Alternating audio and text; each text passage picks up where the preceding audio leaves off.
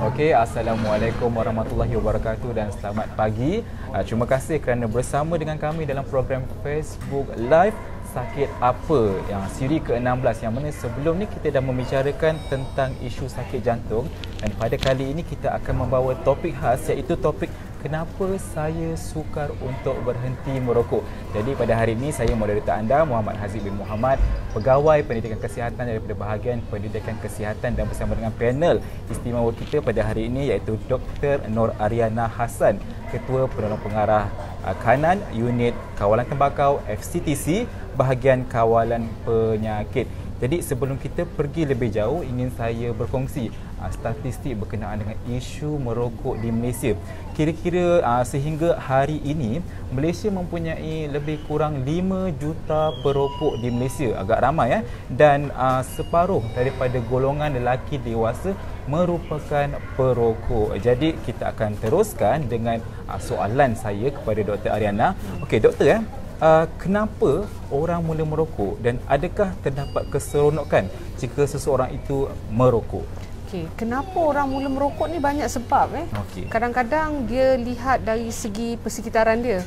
Contohnya ibu bapa merokok, abang, kawan-kawan, rakan sekolah jadi dia belajar daripada situ.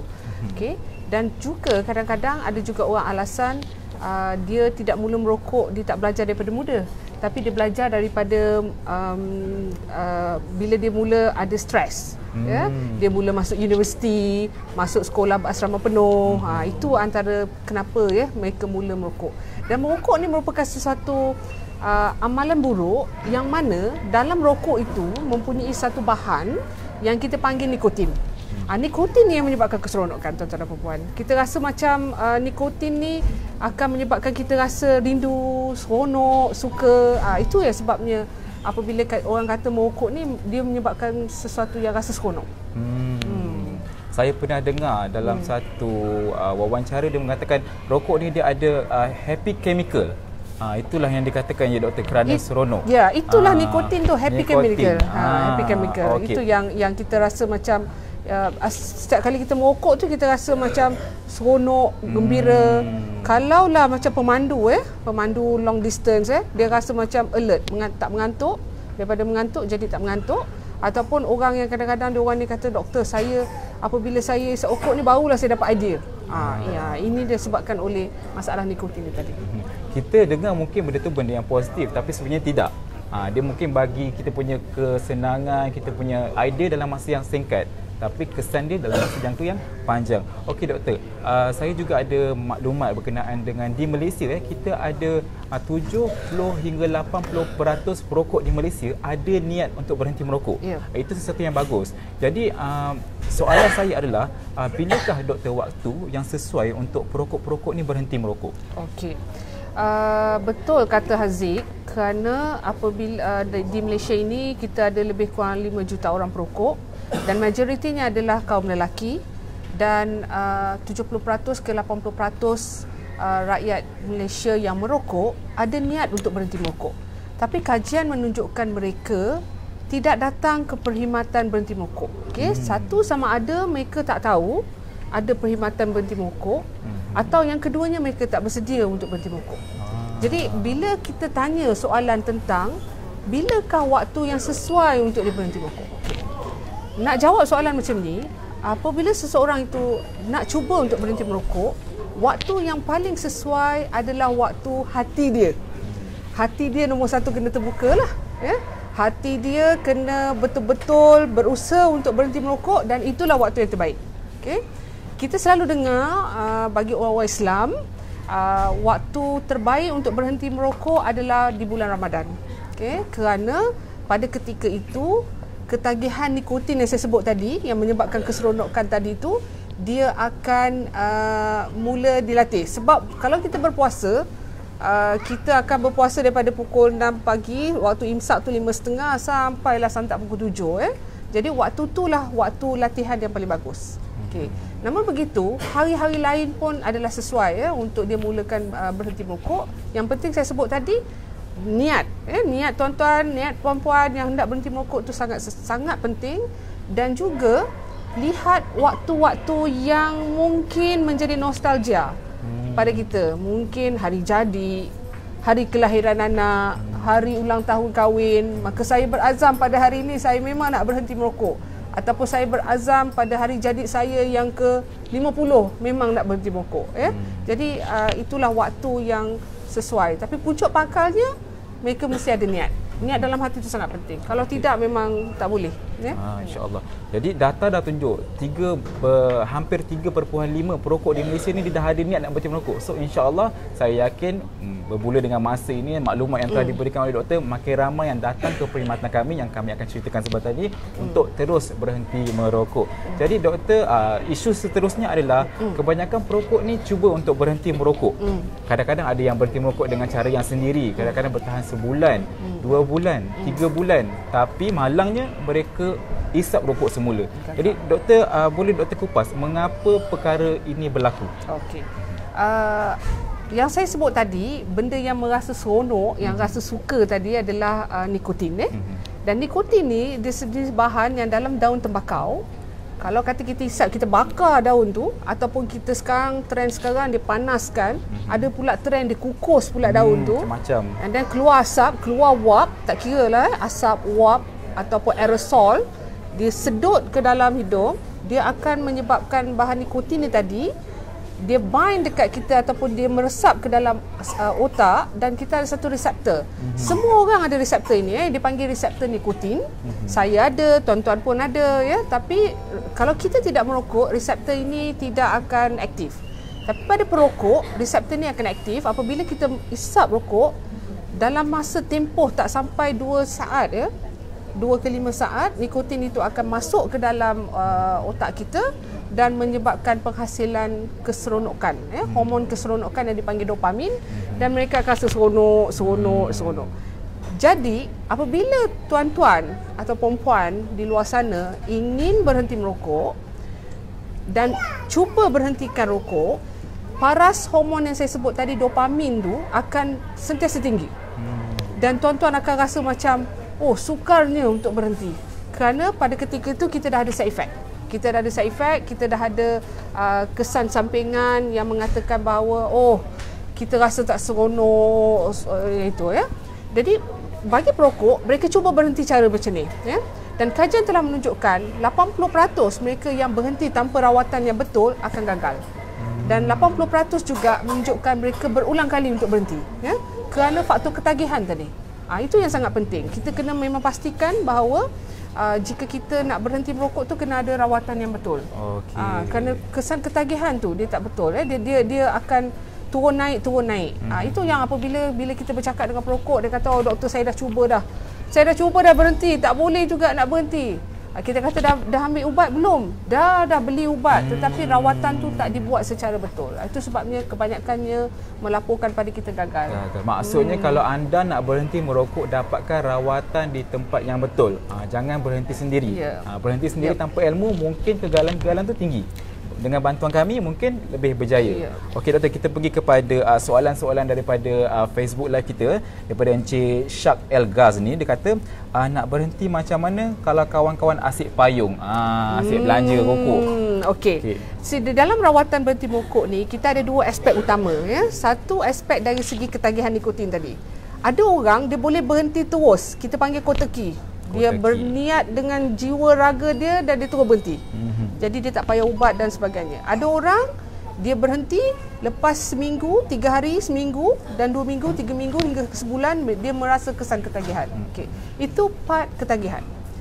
Dalam merokok juga kita perlukan yang kita panggil behavior terapi ataupun terapi tingkah laku. Ini yang payung-payung tadi ni, yang kawan-kawan payung apa semua. Okey, jadi dia ada 2 komponen. Satu rawatan ketagihan, satu rawatan bagaimana kita nak mengelakkan kawan-kawan yang sentiasa payung ni tadi. Okey, jadi dalam perkhidmatan berhenti merokok yang ditawarkan ini nanti, dia akan membantu tuan-tuan. Sebenarnya kita tak akan bagi solution lah, kita tak akan bagi solution kata macam ni, you buat macam ni, tapi tuan-tuan sendiri perlu memainkan peranan bagaimana untuk mengelakkan diri, bagaimana untuk mempertahankan diri daripada kawan-kawan yang payung. Betul. Saya pernah ada pesakit yang memang dia ada isu apabila dia nak berhenti merokok, kawan-kawan dia sentiasa payung dan tempat kerja dia pula ada menyediakan tempat merokok dan dia akan cuba untuk mengelakkan diri. Dia sanggup jalan jauh supaya tidak untuk mengelakkan kawasan-kawasan yang mempunyai payung tadi untuk dia kembali merokok. Jadi apa yang saya boleh katakan kat sini, mana perokok-perokok yang mempunyai kawan-kawan yang dah ada niat ataupun dah mula action untuk berhenti merokok, maka bantulah mereka. Kalau tak boleh bantu pun janganlah payung diorang rokok. Jadi doktor, sebelum tu mana-mana penonton yang baru sahaja membuka FB Live kami, pada hari ini kita akan membawakan topik kenapa saya sukar berhenti merokok. Okey, jadi kita pergi kepada soalan seterusnya, doktor. Selain daripada yang doktor cakap tadi, pasang niat, kena kuat, sokongan keluarga, kena kuat, sokongan kawan, apa lagi langkah yang berkesan kepada perokok ni untuk terus berhenti merokok? Okey. Nombor satu, yang saya sebut tadi, niat lah. Nombor dua, kita kena set satu tarikh yang betul untuk berhenti merokok. Tetapi untuk kita kata set satu tarikh yang betul ni, tak bolehlah kita kata kena lambat. Dalam kajian dia menunjukkan jika seseorang itu betul-betul ingin berhenti merokok, lebih kurang 2 minggu. Dalam tempoh 2 minggu. Kalau lebih 2 minggu tu dia memang kita kata hati dia masih belum ada. Jadi itu antara faktor lah. Kena cepat dalam tempoh 2 minggu, niat yang kuat. Dan antara faktor yang lain, kita kena dapatkan sokongan keluarga ataupun isteri, sokongan anak-anak, ataupun sokongan mak bapa, ataupun sokongan kawan-kawan. Ini sangat penting. Dan yang paling penting yang saya sebut tadi, dia kena judge diri dia sama ada dia memang boleh go on into cold turkey ataupun yang kita kata terus berhenti rokok secara sendiri, ataupun dia memang kena dapatkan rawatan. Seperti saya sebut tadi, 80% daripada perokok-perokok di luar sana memerlukan rawatan yang betul. Barulah dia boleh betul-betul berhenti merokok. Jadi kalau nak cerita lebih panjang berkenaan dengan langkah terbaik, datang ke perkhidmatan Klinik Berhenti Merokok kami dan kami akan bagi rawatan yang terbaik. Jadi doktor, ada perokok mengatakan bahawa dia merokok dia okey. Tapi sebenarnya saya yakin ada tanda-tanda perokok dengan orang yang tidak merokok. Jadi apakah tanda-tanda yang kita boleh, perokok itu sendiri boleh rasa sebagai perokok dengan orang yang tidak merokok, doktor? Ini memang sangat biasa kita dengar. Sebab setiap kali kita kata cik isap rokok ni bahaya, rokok ni membunuh separuh daripada penggunanya, dan selalunya pasien akan cakap atau pesakit akan cakap, oh taklah doktor, saya hidup dah lama dah ni, dah 60 tahun. Popular tu.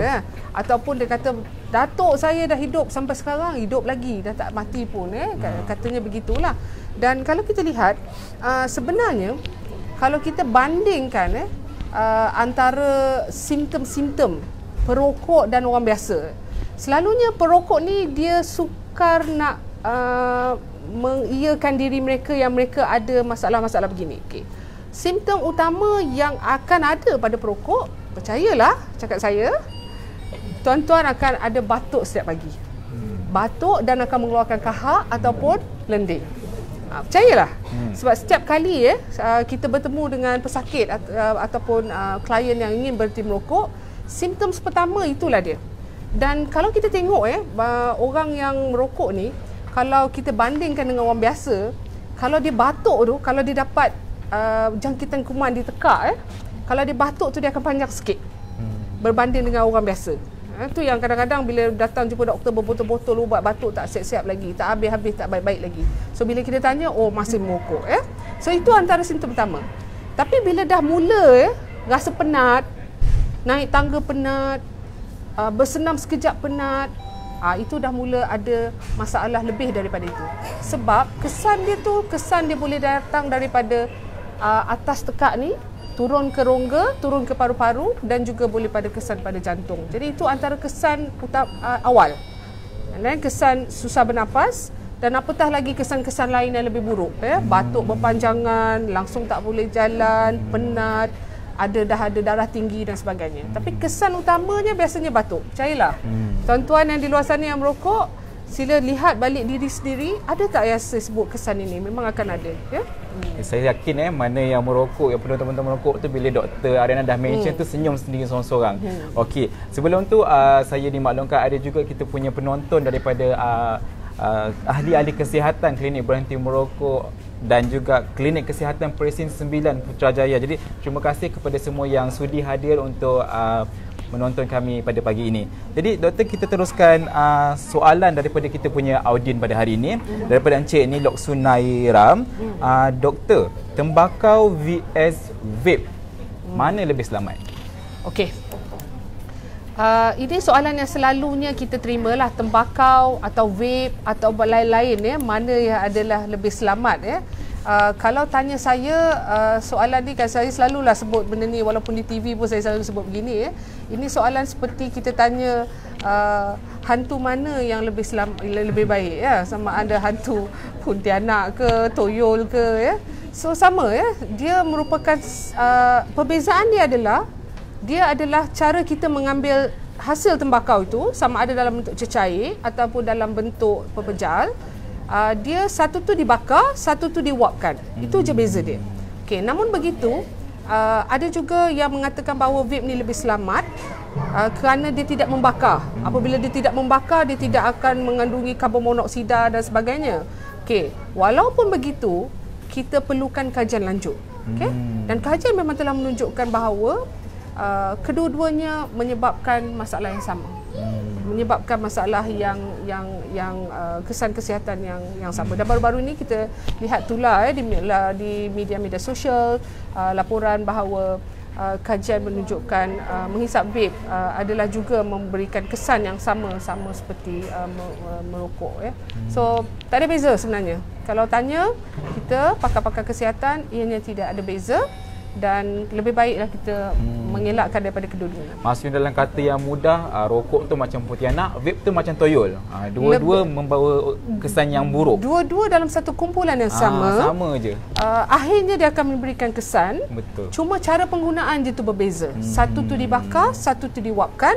Namun begitu vape ni baru, namun dia memerlukan kajian yang lebih lanjut untuk melihat kesan sampingan yang akan datang. Jadi untuk lebih selamat, jangan ambil dua-dua. Okey, doktor. Okey, kita teruskan soalan seterusnya. Doktor, macam mana seseorang perokok tu boleh memotivasikan atau mencari motivasi lain untuk mereka berhenti merokok? Okey, bagaimana dia untuk mencari motivasi lain, ya, selain daripada sokongan keluarga? Antara motivasi yang dia boleh cari adalah dari segi kesihatan dia sendiri. Itu yang sangat penting, kerana apabila kita berhenti merokok, dalam tempoh seminggu yang kita berhenti merokok, simptom awal yang saya sebut tadi tu, batuk, kahak, batuk, pagi-pagi keluarkan kahak, itu akan mula kurang. Okey, dan selepas itu simptom untuk kita tuan-tuan, ya, seperti yang sesak nafas, susah nafas, tak nak bergerak pun susah, ya, akan juga semakin berkurang. Jadi itu antara motivasi yang tuan-tuan boleh gunakan untuk terus, ya, hidup tanpa rokok. Itu yang pertama. Dan yang keduanya, of course, duit. Duit. Betul. Kalau kita bayangkan, kalau kita kata, wah, rawatan berhenti merokok ni mahal lah, Dr. Ariana. Nak beli ubat dia pun berapa ringgit. Sebenarnya kalau tuan-tuan tengok, merokok, biasanya premium brand harga RM17. Dan biasanya hardcore ataupun orang yang isap rokok lebih daripada, ya, dia pegang RM17 kali 2, RM34. Rawatan berhenti merokok, kita dah kalkulate dah pun, lebih kurang RM11 satu hari je. RM11 satu hari. Jadi dibandingkan dengan rokok tuan-tuan yang isap ni, ada juga yang kata, oh tak adalah doktor, saya sembunyi-sembunyi isap rokok John. Tak kena tangkap, tak apalah. Kena tangkap, nasib lah kan. So isap rokok John RM5 satu hari. RM5 satu hari, 2 hari RM10. Masih berbaloi. Jadi kita kena lihat dari segi tu, supaya kita boleh motivasikan diri kita. Ya, satu dari segi kesan kesihatan yang akan tuan-tuan dapat, yang kedua dari segi kewangan yang kita akan lihat. Ya, lebih banyak duit yang kita dapat kumpul lah sebenarnya. Mungkin kalau saya boleh tambah, doktor, apa lagi yang boleh memotivasikan anda yang sedang cuba untuk berhenti merokok ni adalah keluarga sendiri. Sebab kesan, komen doktor, kesan rokok terhadap second hand smoke ataupun perokok sekunder yang tak merokok tapi bau asap rokok. Macam ni, doktor? Okey. antara yang kita lihat dari segi perokok pasif atau perokok sekunder ni, orang yang isap rokok, kalau kata kita isap rokok depan anak-anak kita, aliran hilir rokok tu yang kita tak sedut tu, yang kita bakar tu, dia akan disedut oleh anak-anak kita lah. Jadi kesan tu bila tuan-tuan berhenti merokok, memang betul kesan itu akan lebih baik kepada anak dan keluarga, terutama pada anak-anak yang ada asma. Itu yang paling utama. Sering kali budak-budak yang ada asma ni, mak bapak dia merokok, apabila dia berhenti merokok, anak-anak ni akan serangan asma akan berkurangan. So itu antara kesan yang lebih baik lah yang kita lihat. Tapi kita bercakap tentang secondary smoker, sekarang ni kita tak tahu ada lagi satu yang dipanggil tertiary smoker. Tertiary smoker ni pun antara satu benda yang kita kena lihat semula, sebab tertiary smoker ni bau tuan-tuan. Tuan-tuan isap rokok, kononnya tak nak jadi secondary smoker lah anak-anak ni. Jadi isap rokok kat luar rumah. Jadi bila isap rokok kat luar rumah, bau rokok tu masuk ke dalam rumah, anak-anak pun masih sedut. Sebab partikel partikel ni kita tak nampak, dia zarah-zarah yang sangat halus, tapi bau masih ada.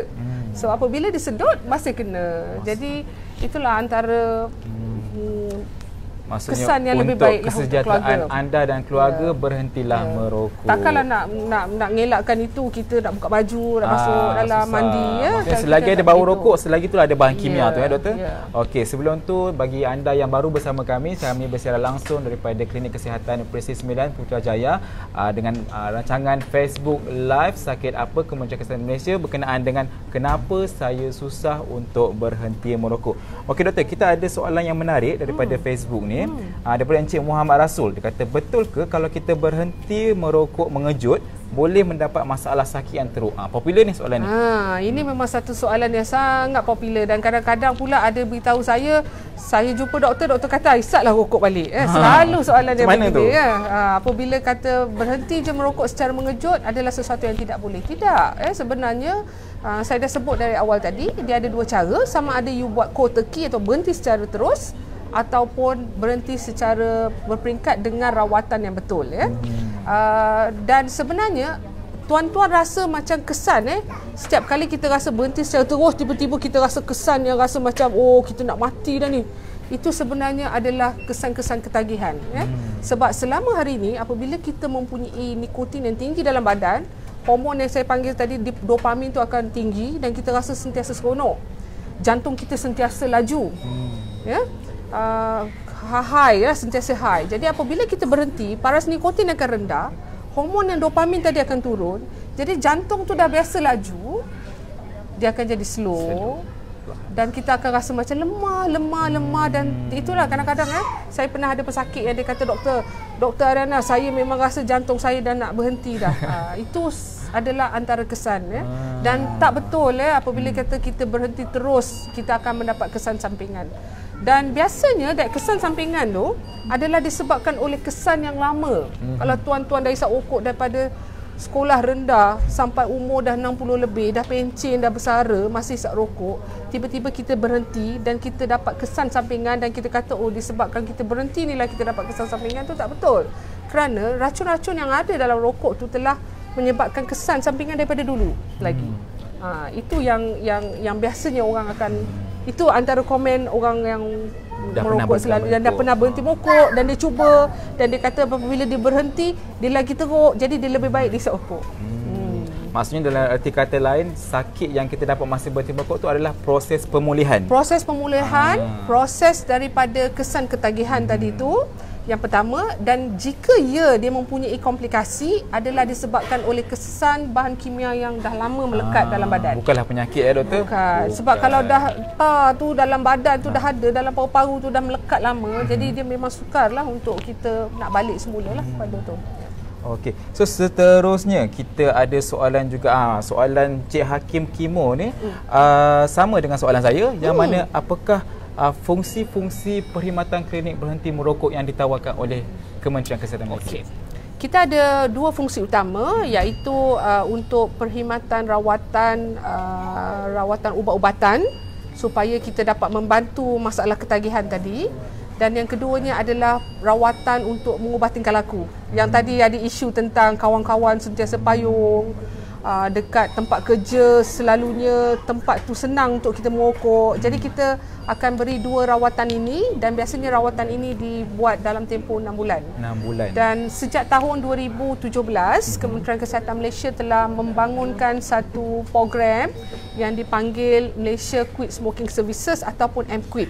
Jadi tuan-tuan boleh tengok nanti di laman web kita ada logo MQuit. Dan sebelum ini perkhidmatan berhenti merokok kita ni hanya ada di klinik-klinik kesihatan, tapi kita telah memperkukuhkan perkhidmatan ini dan kita telah ajak perkhidmatan swasta untuk membantu kita menyediakan perkhidmatan ini. Jadi tuan-tuan yang mungkin rasa susah nak datang klinik kesihatan waktu office hour, nak pergi lepas kerja, jadi perkhidmatan ini diberikan di situlah. Jadi itu fungsi utama perkhidmatan yang kita sediakan di peringkat Kementerian Kesihatan, dan kita juga bekerjasama dengan swasta. Okey. Selain itu saya juga nak tambah, kita juga ada perkhidmatan berhenti merokok di hospital, doktor? Ya, di hospital juga. Di lebih kurang 45 buah hospital seluruh Malaysia. Yang mana sebelum tu kita juga ada tawarkan ujian behavior ataupun tingkah laku yang mana kita menguji tahap kesediaan anda untuk berhenti merokok bagi memudahkan kami untuk menentukan intervensi yang sesuai untuk anda. Okey, doktor. Sebenarnya kan Zik, kalau di hospital untuk berhenti merokok lebih mudah lah kalau compare dengan di klinik kesihatan ataupun kita just walk in di shopping complex dan sebagainya. Di hospital sebab dia masuk ward tu dia dah sakit. Dia dah kena ada serangan jantung. Biasanya hati dia nak berhenti tu lebih mudah. Jadi memang perkhidmatan di hospital tu memang kita sedang perluaskan lagi lah. Dan anda juga boleh walk in di hospital-hospital yang mana di mana nak dapatkan maklumat, saya akan inform, saya akan maklumkan di akhir sesi. Jadi anda kena sentiasa bersama kami sehingga akhir sesi. Jadi doktor, soalan seterusnya, kita tahu kadang-kadang untuk berhenti merokok, perokok itu perlu makan ubat seperti chewing gum, patch nikotin dan sebagainya. Dalam kata lain, terapi pengganti nikotin. Selain daripada terapi pengganti nikotin, ada tak alternatif lain untuk perokok-perokok ni berhenti merokok? Okay. Di dalam rawatan berhenti merokok, di dalam garis panduan yang kita sediakan oleh Kementerian Kesihatan Malaysia, kita berdasarkan evidence ataupun kajian yang utamalah. Dan kajian telah menunjukkan bahawa rawatan dia ada 2 je. Rawatan untuk rawatan ketagihan, satu lagi adalah untuk behavioral. Okay? Ada juga rawatan-rawatan yang ditawarkan di luar sana seperti hipnosis, akupuncture dan sebagainya.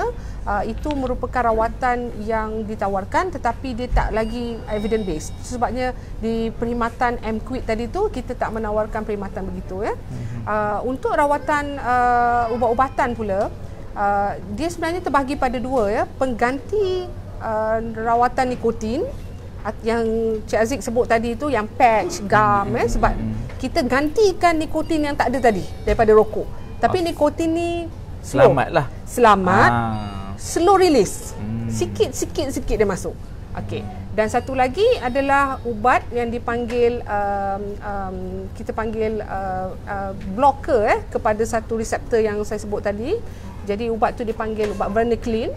Jadi ubat ni ubat makan, supaya apabila tuan-tuan makan ubat ni, dia akan blok dekat reseptor yang saya sebut tadi. Jadi penghasilan dopamin tu tadi akan dikawal supaya dia tak terlampau tinggi. Dan apabila tuan-tuan isap okok tu, nanti dia akan rasa macam sedap. Dia akan rasa macam isap kayu lama-lama. Dalam tempoh seminggu anda makan ubat tu, dia akan berhenti merokok. So antara tu ubat yang adalah, jadi dia penggantian nikotin dan juga ubat yang bukan penggantian nikotin. Yang ubat penggantian nikotin ni tadi akan bergantung lah. Biasanya di Malaysia ni kita ada dari segi gum, iaitu chewing gum ataupun patch. Tapi yang ni kan, saya nak maklumkan pada semua, selalunya perokok ni apabila dia nak berhenti, dia biasa dia beli ni. Beli sendiri. Dia beli sendiri. Dan apabila dia beli sendiri, dia tak ikut apa yang sepatutnya dan dia kata, oh tak baguslah doktor, memang tak jalan. Sebab dia kena ada cara bagaimana. Chewing gum ni bukan macam chewing gum biasa.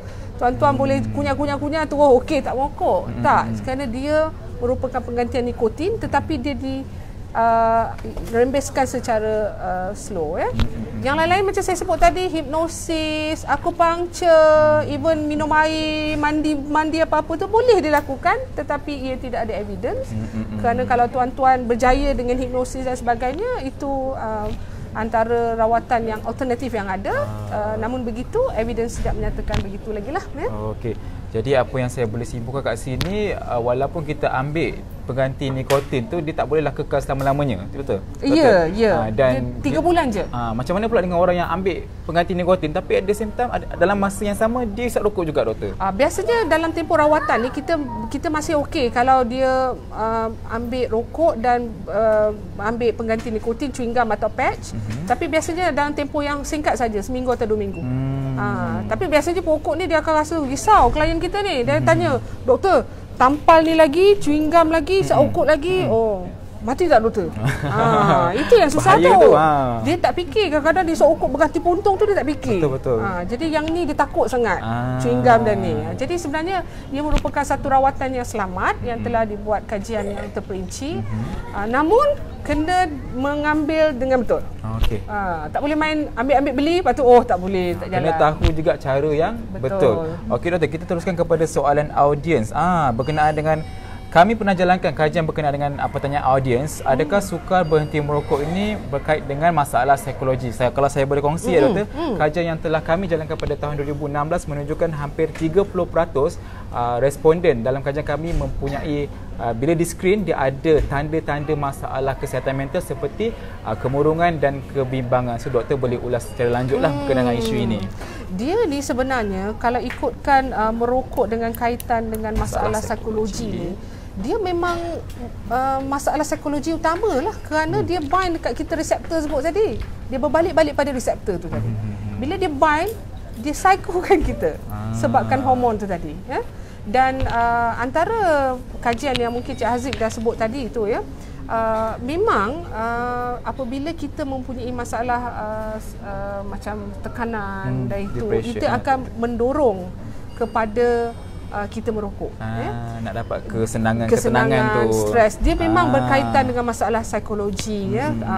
Itu yang memang agak sukar lah tuan-tuan kalau nak berhenti merokok ni, memang nak kena betul-betul ada behaviour intervention. Siapa yang merokok tu dia tahulah betapa sukarnya untuk dia mengatasi masalah psikologi ni, namun anda boleh dibantu. InsyaAllah boleh dibantu ya doktor. Jadi seterusnya berkenaan dengan ini psikologi juga. Kajian kami juga menunjukkan bahawa untuk seseorang tu berhenti merokok, pengaruh mereka adalah rakan-rakan mereka yang sama-sama juga merokok. Maksudnya selagi mereka berkawan rapat dengan orang yang merokok, selagi itulah dia tak akan bersedia untuk berhenti merokok. Jadi kat sini kita nampak peranan keluarga, masyarakat dan orang ramai. Jadi kita tumpu kepada keluarga sebab ada kadang-kadang keluarga yang call info line kami mengatakan ada dalam kalangan keluarga mereka ingin berhenti merokok, tapi kadang tak dapat rokok cepat marah, emo. Jadi kerana berhenti merokok mereka bergaduh. Jadi bagaimana keluarga ni boleh memainkan peranan dalam membantu perokok untuk berhenti merokok? Soalan ini pernah juga diajukan kepada saya, kepada salah satu institusi. Kita ada buat satu proses program kepada sebuah institusi dan dia kata, doktor, saya menjalani latihan dalam institusi ini. Jadi apabila saya berhenti merokok, saya berharap saya punya jabatan, ketua jabatan faham yang saya ni dalam proses dan kalau saya marah, temper tu dia kena faham lah. Drama pula dah. So sebenarnya semua ni berbalik kepada masalah ketagihan yang saya sebut tadi. So berbalik kepada apabila paras dopamin tadi rendah, tuan-tuan akan merasa perasaan yang begitu. Namun begitu, kita bagi keluarga ataupun rakan ataupun ketua-ketua jabatan, kita perlu bagi support kepada mereka ini. Dan kita kena faham lah dalam situasi ini. Kalau kata isteri, kita kena faham kenapa suami kita macam rasa macam tak tentu hara, rasa temper dan sebagainya. Jadi memang support daripada isteri, keluarga tu sangat penting dalam proses rawatan ini, kerana dia merupakan proses ketagihan ni memang macam ni, proses rawatan ketagihan. Tak kira lah tuan-tuan, ketagihan ni dia ada banyak jenis, ketagihan nikotin, dadah, syabu dan sebagainya. So nikotin adalah salah satu bentuk contoh ketagihan juga. Jadi proses rawatan tu memang memerlukan sokongan daripada keluarga. Tapi tak bolehlah juga memberi alasan kan. Itu sebab saya ni marah ni. Bagi alasan berhenti merokok. Sebab saya ni berhenti merokok. Jadi kalau kata di jabatan ke bos tak boleh marah saya sebab saya tengah berhenti merokok. Tak adalah. Jadi kita kena faham, memahami, support antara satu sama lain. Okey doktor, selain daripada itu, adakah mustahil jika seseorang perokok ni berhenti merokok tanpa menggunakan terapi penggantian nikotin? Boleh. Kerana daripada hati sendirilah, macam saya sebut tadi, koteki dia boleh berhenti dengan terus. Cuma macam saya sebut 80% akan gagal lah, biasanya dia akan gagal. Kerana rasa ketagihan tu sangat tinggi. Sebab dia kata tak boleh boss, tak boleh dok, kita patah balik, memang nak berhenti. Jadi akhirnya dia cuba cari alternatif yang lain, seperti vape dan sebagainya. Lain pula sebab salah satu isu merokok ni, dia bukan saja ketagihan, kawan-kawan, payung ni semua ni, tapi isu dia macam dia dah biasa di tangan. Tingkah laku. Sentiasa ada kat tangan, tiba-tiba seminggu tu tak ada, bayang rasa boleh pegang pen kan, dan tiba-tiba rasa ada asap. Itu sebabnya ramai yang cuba untuk berhenti sendiri, akhirnya dia cari alternatif lain. Macam dia cari macam vape yang ada wap. Itu yang mereka dia lebih menggemar benda-benda begini. Maksudnya apa yang saya boleh simpulkan kat sini, ketagihan nikotin itu adalah satu perkara yang besar. Sebab kalau kita tengok rujukan, kajian-kajian depan menunjukkan dalam ketagihan ada 3 jenis lagi ketagihannya doktor. Kebergantungan, maksudnya kebergantungan fizikal, kebergantungan psikologikal dan kebergantungan tingkah laku seperti yang mana Dr. Arana sebut tadi. Dah biasa hisap rokok, lama-lama tak boleh. Nak kena juga ada rokok bila duduk biasa saja. Okey. Jadi doktor, untuk soalan seterusnya, soalan ni pun agak menarik. Okey, banyak kali kami menerima aduan daripada orang ramai berkenaan dengan ada orang merokok dekat kawasan awam. Jadi apa yang kami boleh lakukan sebab tak tahan? Okey, di bawah peraturan kawalan hasil tembakau 2004 memang kita ada mewartakan tempat-tempat larangan merokok ya. Kita ada mewartakan lebih kurang 23 tempat-tempat awam ya, supaya tempat ini adalah tempat yang tidak merokok. Dan di bawah peraturan, tempat ini boleh dikenakan, tuan-tuan yang merokok boleh dikenakan tindakan undang-undang lah ya, boleh dikenakan denda dan sebagainya. Namun begitu, untuk kita tak bolehlah, penguatkuasaan kita tu tak bolehlah 24 jam berada di situ. Sama juga saya selalu bandingkan ya, isu merokok ni dengan isu masalah undang-undang yang lain. Sebagai contoh speed trap, kita kalau bawa kereta tengok ada kamera, kita terus slow down kan. Kita belajar dari situ. Jadi kita tak adalah 24 jam ada penguatkuasaan di situ. Untuk memastikan undang-undang ni dipatuh, bukan saja dari segi penguatkuasaan, pihak Kementerian Kesihatan juga cuba menerapkan isu pemerkasaan masyarakat. Maksudnya masyarakat yang berada di tempat-tempat 23 tempat larangan merokok tu kena make sure tempat itu tidak merokok ya. Sebagai contoh, apa yang kita laksanakan di RNR. Saya rasa 4 tahun yang lepas kita telah wartakan di RNR dan kita cuba memperkasakan pengusaha-pengusaha tempat makan di RNR tu untuk mula menegur orang-orang yang merokok di situ. Kita tak perlu tunggu penguatkuasa. Of course penguatkuasa akan masuk ya, kerana elemen denda tu perlu apabila melakukan sesuatu kesalahan begini. Jadi pemerkasaan masyarakat tu mendenda sendiri akan menegur. Dia sendiri menegur orang itu supaya tidak merokok di kawasan yang itu. Jadi ini antara perkara yang kita terapkan. Dan untuk makluman, kita ada 80% golongan bukan perokok dibandingkan lebih kurang 20% golongan jadi, perokok. Jadi 80% tu bolehlah menegur. 20% ini suara kena kuat. Tapi doktor, isu yang selalu kami terima adalah yang tak merokok ni selalu dia kata kami takut nak menegur sebab takut kena marah. Jadi macam mana cara terbaik untuk kita yang tak merokok ni menegur orang yang merokok di sekeliling kita? Of course, isu ni sebab dia tidak menjadi kebiasaan lagi di Malaysia kan, macam beratur lah pun kan. Di Jepun kalau kita pergi memang kita ikut beratur kan, tapi di Malaysia ni pun dah bagus. Kalau saya naik train pun saya nampak orang dah beratur ya. So benda ni kena dimulakan daripada awal ya. Dan kena mula tegur tu lah dengan baik lah. Sebab kita tahu orang yang merokok ni kadang, kita sebenarnya kan, apabila kita tegur ni kepada golongan perokok, kita bukan benci perokok itu, bukan benci orang, tapi kita benci tabiat itulah kerana dia mengganggu kita yang tidak merokok ni. Jadi kita kena tegur dengan baik. Kita kena mulakan pada hari ini, memang kena mulakan ya. Saya kalau saya jumpa, saya tegur. InsyaAllah lah, kalau siapa yang jumpa saya nanti kalau tengah merokok tu, kalau di tempat larangan lah saya akan tegur lah. Di tempat larangan saya akan tegur, di Kementerian Kesihatan saya sendiri akan tegur dan saya akan suruh matikan kalau betul tu di tempat larangan. So kita mulakan. Perkasakan diri, 80% tuan-tuan, puan-puan yang tidak merokok itu, tegur orang yang merokok ini, kerana cik, Encik tak boleh merokok di sini kerana Encik akan memberikan kesan kepada orang sekeliling. Doktor Ariana siap bagi lagi cara nak menegur. Jadi bagi saya, sama ada tempat tu larangan atau tak larangan, selagi ada orang awam, maka anda perlu menghormati hak-hak orang awam dengan tidak merokok. Jadi kalau nak jadi perokok pun jadilah perokok yang berkelas mentaliti pertama. Terutama budak-budak sekolah. Budak-budak sekolah. Kadang-kadang kalau kita tengok, kalau kita hujung minggu makan di kedai-kedai, kedai-kedai makan roti canai pagi-pagi tu kan, kita nampak budak-budak sekolah dengan pakaian beruniform duduk, dan budak-budak memang tak boleh memiliki isap rokok 18 tahun ke atas. Jadi kita tahu, oh ni pakai baju sekolah, budak sekolah. Tak salah tu. Yang patut kita tegur lah. Patut kita tegur sebab anak-anak tak boleh isap rokok kat sini ya. Saya selalu tegur lah. Kadang-kadang memanglah tak jadi kebiasaan kadang kan. Jadi kita pun macam ahli keluarga kita kata, janganlah tegur orang tengok. Kena ubahlah persepsi kita kena ubah. Tapi kita tegur cara baik. Okey. Jadi Dr. Ariana, untuk kita akan akhiri kita punya live ni, live Facebook pada kali ini, dan apakah kata-kata terakhir daripada Dr. Ariana, harapan kepada yang merokok dan juga kepada orang ramai? Sebenarnya bagi golongan perokok, lebih baiklah tuan-tuan, puan-puan yang di luar sana berhenti merokok ya. Dan untuk makluman, tuan-tuan boleh dibantu untuk berhenti merokok sebenarnya. Ada rawatan yang betul, dapatkan rawatan, dan lebih banyak faedah sebenarnya ya apabila anda berhenti merokok. Dan bagi mereka yang mula teringin untuk berhenti merokok, tuan-tuan bolehlah melayari laman web kita www.jomquit.moh.gov.my. Kerana kalau tuan-tuan login di situ, ada perkhidmatan berhenti merokok M-Quit yang terdekat dengan tuan-tuan. Okay, boleh pilih nak pergi ke perkhidmatan awam hospital atau klinik kesihatan, ataupun kalau tak suka nak pergi ke perkhidmatan seperti farmasi, Caring, Guardian, Alpro yang kita telah berikan akreditasi, ataupun di perkhidmatan swasta seperti Sunway Hospital, Putrajaya Specialist Hospital, dan then kita ada di Pulau Pinang ada beberapa.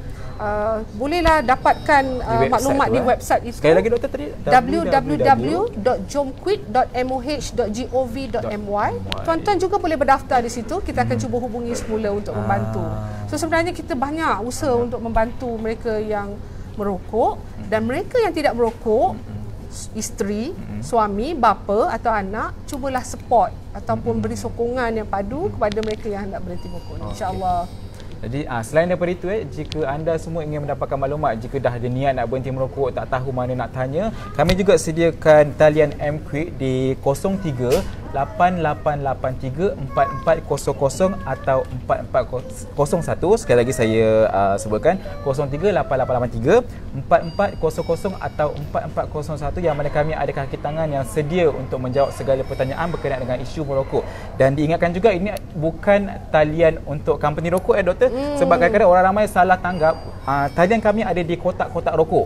Kadang-kadang call, rokok tak sampai lagi. Jadi kami bukan jual rokok, kami bantu orang untuk berhenti merokok. Selain kalau nak dapat maklumat-maklumat lain berkenaan dengan poster ataupun berkenaan dengan tempat-tempat larangan merokok, anda boleh lawati www.myhealth.gov.my ataupun Facebook Kementerian Kesihatan Malaysia dan Facebook Kementerian Kesihatan Malaysia portal My Health. Jadi itu sahaja daripada kami berdua. Assalamualaikum dan selamat pagi. Assalamualaikum.